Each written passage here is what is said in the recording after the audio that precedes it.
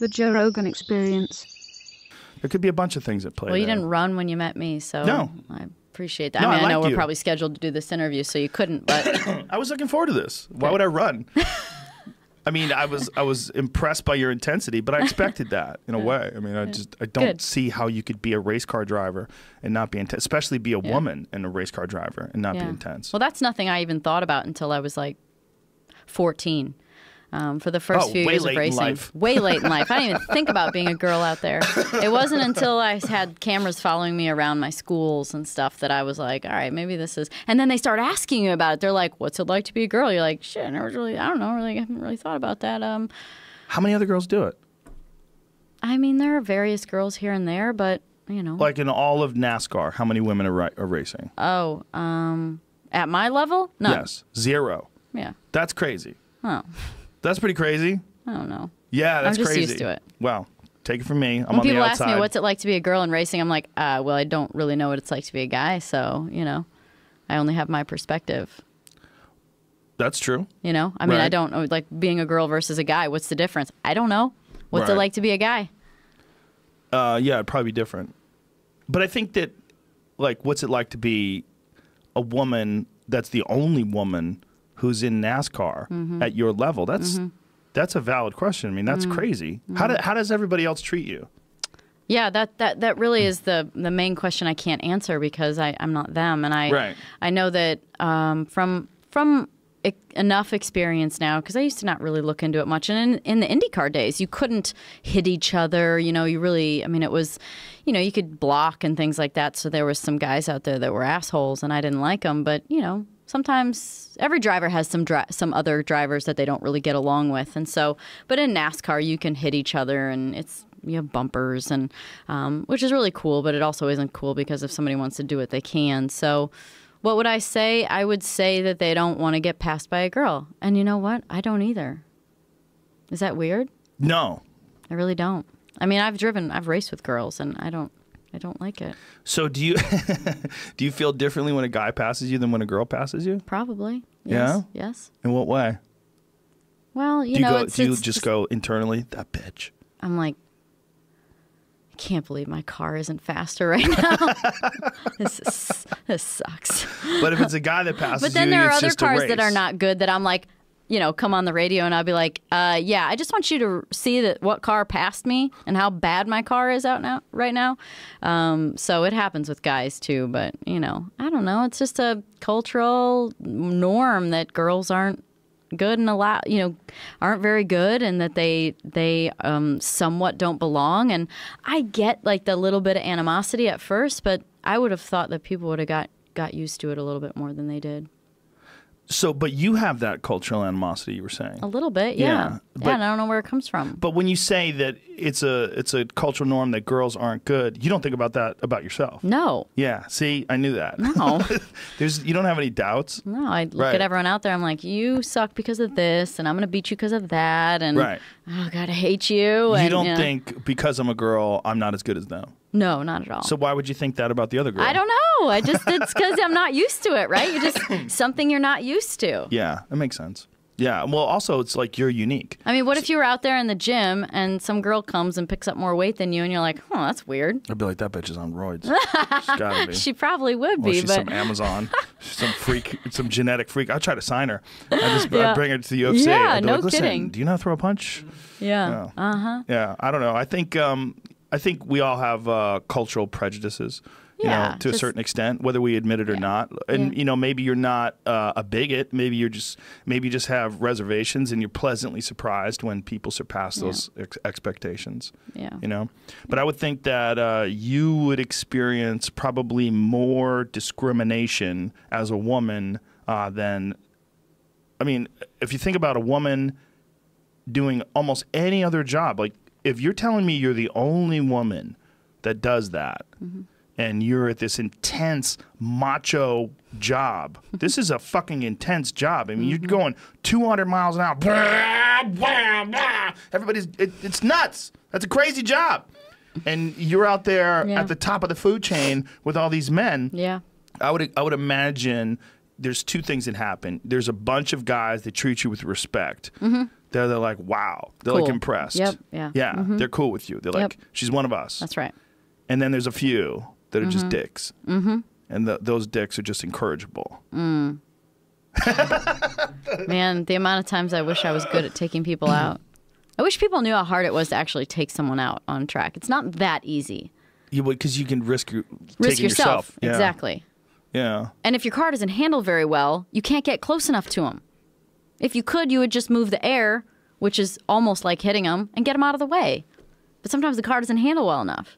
So, like, you'd have to just bomb in there and, God willing, you hit them to get you to slow down, and then they go sailing and you keep going, but it's risk. That's a rare moment, right? Yeah.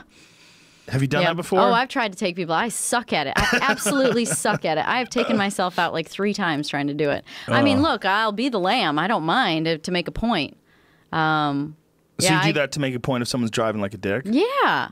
Look at you. You're like, yeah. Oh, yeah. There was what was the one that was the most sad was it was a couple of years ago. It was in Martinsville, and this is when something was going down with, it was Matt Kenseth and Joey Logano, and it was during the chase, which is the last 10 races of the season, and they were in the chase, Matt and Joey, and Joey had made it so that Matt couldn't get in because he took him out a week or 2 earlier, and then they got to Martinsville, and it's a very, very small short track. It's just a half a mile, and so it's easy to kind of be able to attack if you want to. And so he just straight took him out, and there was a whole big hoopla about it.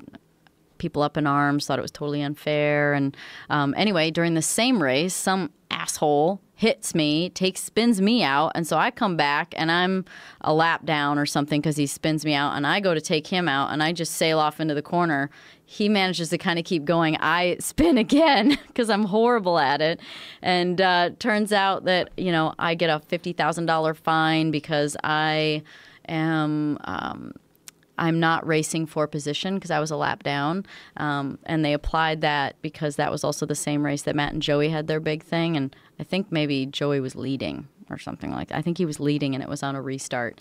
So they weren't racing for position either. So that was kind of like their rule that they put forth to make for, Matt probably got $100,000 or $200,000 fine. But there I am, I'm definitely screwed in this scenario. So I got fined $50,000 for it, and I'm the one that's out. So if you're racing for a position, then it's okay to bump into each other? Apparently, yeah. So really, you're the one that's screwed because if you're racing, if someone takes you out and then you're still racing for position, now you're going to have to be potentially, putting yourself in another position to get taken out when they started it. It's a no-win for the person that's being aggressed. By the aggressor. Was it always legal to bump into each other? It's gone kind of through waves of different rules, but yeah, it is legal. But whenever a big accident happens and there's a tragedy, I would assume that's when they tighten down the rules. Sometimes. Sometimes not?